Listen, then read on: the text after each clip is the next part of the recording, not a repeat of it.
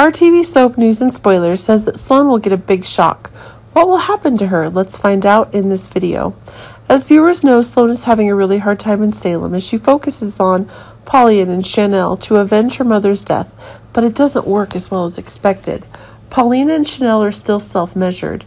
Recently, viewers also learned that it was Chanel who gave Leo some false information about Sloan that was later leaked to ruin her reputation. It was the threatening note that Paulina saw in the mess from her destroyed office, and all assumed it was Sloan's fault. So when Leo used it and posted it in the gossip column, Sloan was really angry. So we'll see him confronting Leo Stark for leaking information and giving him a nasty thought. After that, Sloan would corner Chanel and fight violently with Paulina's daughter. But those troubles were nothing compared to what she was about to witness.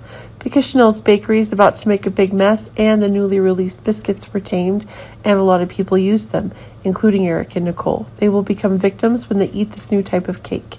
And that drug really worked. It could be said that Nicole and Eric have never really stopped loving each other. There are always conflicts and troubles between them, but their feelings for each other are still the same.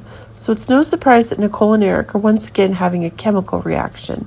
As far as we know, Sloan will eventually show up at Eric's apartment, and she'll see with her own eyes what's going on, so she'll boil when she sees Nicole naked and acting crazy.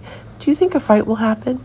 Although, this isn't really Eric and Nicole's fault, because they just mistakenly ate a drugged cookie, but Sloan nonetheless is the big shock Sloan gets when she witnesses her man. Love is lying in bed with another woman.